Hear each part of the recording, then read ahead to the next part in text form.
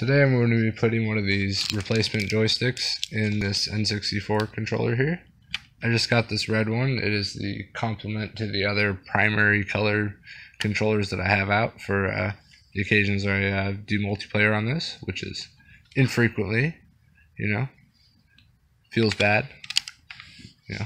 As you get older, you have less time to play video games with friends and whatnot. So, anyways, so all the other controllers have the. I'm not replacing it because the stick is bad, but all the other controllers have this style joystick on there.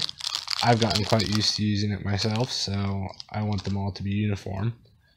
So it's a nice shape overall, and I'm gonna definitely save this stick as a replacement for someone who may want a factory replacement that's in good shape. That's almost as good as new as far as I can tell, especially if we take it apart and lube it up a bit with some white lithium.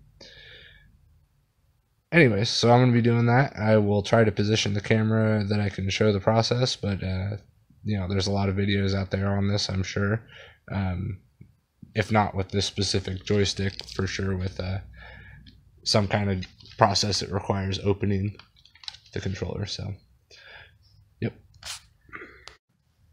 So the first thing you do, obviously, is take all these screws out. There's 1, 2, 3, 4, 5. 6 and 7 right there, and those will all come out with a standard like number 2 screwdriver if the shank is skinny enough, but these two in here often trip people up. Those will only come out with a smaller size, so keep that in mind.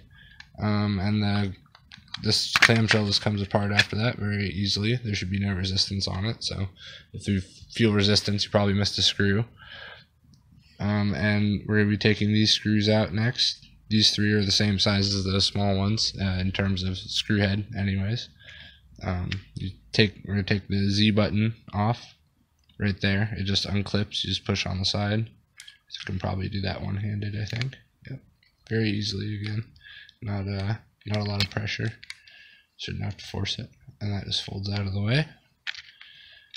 And then you have to undo this connector, which sometimes is easier than others. I've separated it with just my fingernails before, and then other times I've had to get a small flat blade screwdriver in there. But again, with anything you do, just don't use too much force. If it's not coming with a reasonable amount of force, then something's wrong. So look for other possibilities at that point. But so you don't need to take this screw out right here either. That holds the joystick itself together. You just need these three, the gold colored ones, and you just swap it out. I mean, everything's just plug and play, so it's pretty simple. So I'll do that real quick. Alright, so in a matter of a few minutes or less, we have this the old control stick out, which like I said is perfectly good. I'm gonna set that aside. And we got the new one in there. It has, we said, the connector's the same. The connector, by the way, I did need a screwdriver for, so I did get my little flat-bladed screwdriver and just very gently wedged it apart. So this connector plugs right back in there, and the Z button will clip right back in the same place as well. That should be no problem. But I did the other two screws, but I wanted to just show this one. This is a good tip for any threaded hole, just to make sure you don't get cross-threaded, but especially useful in plastic threads like this. If you turn counterclockwise, which would be loosening, right, with the fastener out of the hole, you go until you can kind of either hear or usually more like feel, you can kind of feel it bump or click. That's how you know you got the threads lined up. So I don't know if you heard that, but I certainly felt it in my finger there, and now I know with it for sure that I'm not going to get it cross-threaded and mess it up. So it's threading in the right way. So it's a good tip, like I said, a good tip for any threaded hole, but especially for plastic, because it gets chewed up pretty easily, especially with a metal screw like that. So Again, make those reasonably tight, just what you can do with your fingertips, basically. And this is a #1 screwdriver, by the way, Phillips. And you can do all the screws with that. Like I said, you can use a #2 for the larger ones, but you might as well just have a #1 and do everything with that. So you need the flat screwdriver. So anyway, so then yeah, you just put the clamshell back together. Make sure that all especially these shoulder buttons are back in place, the L and R buttons. They can fall out sometimes, but you need all that to be lined up, the pins and whatnot. And obviously you put these connectors back in place, and the Z button back in place. And again, same thing, the Z button's just going to snap right in.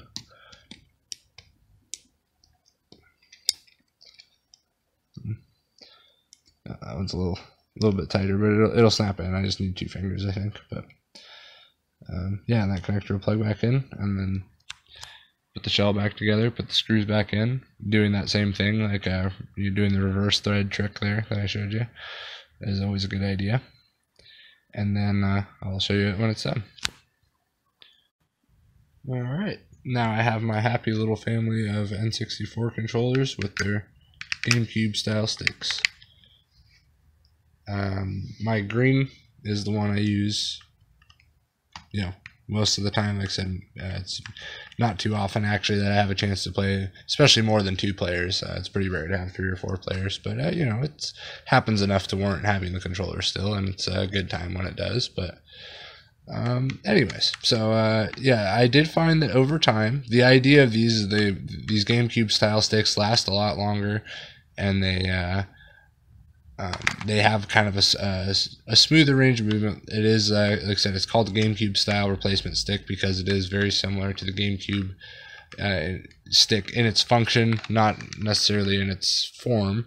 It's shorter, and it doesn't have as big of a pad, and the pad is not soft. It is just like the hard plastic, like the original one. There's not as much grip to it. I've heard some people complain about that.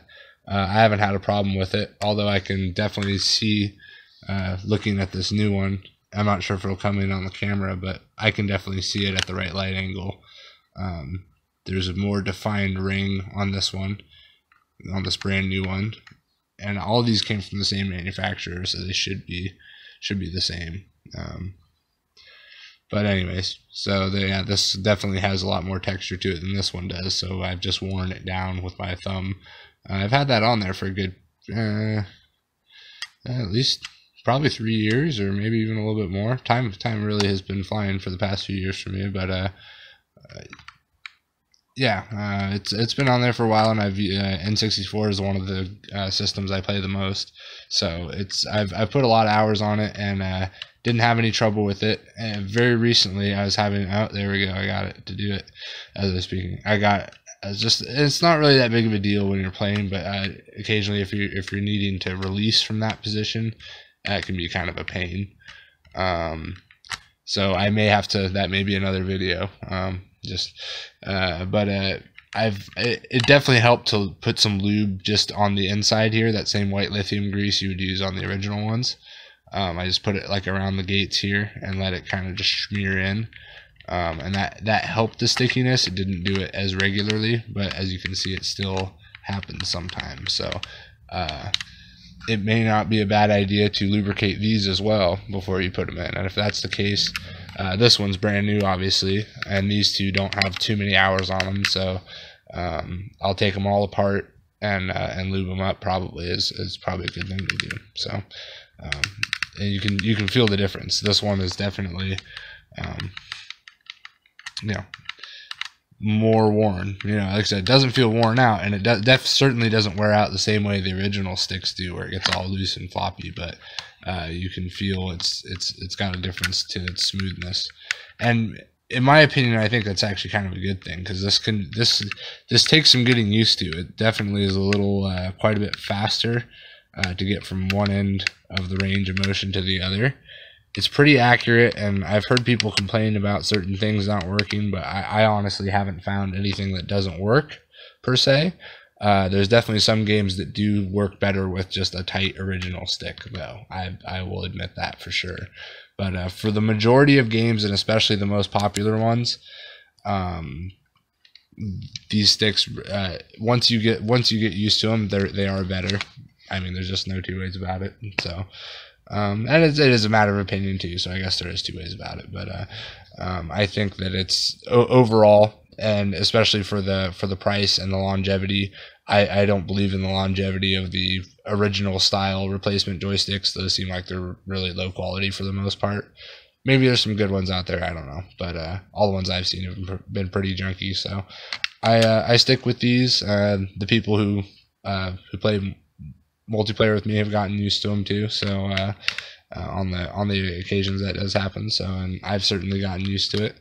But I do still use the original stick for some games, and then I have some of the other either off-brand or just specialty controllers that I use for certain games too. So I may do some videos about all that. I'm trying to do some kind of video game stuff. It's been slow going. I had a lot of personal stuff going on in my life, but I'd like to do some video game kind of content, not necessarily gaming streams or something like that, but hobby kind of stuff, kind of like a few videos I've put up. So see how it goes.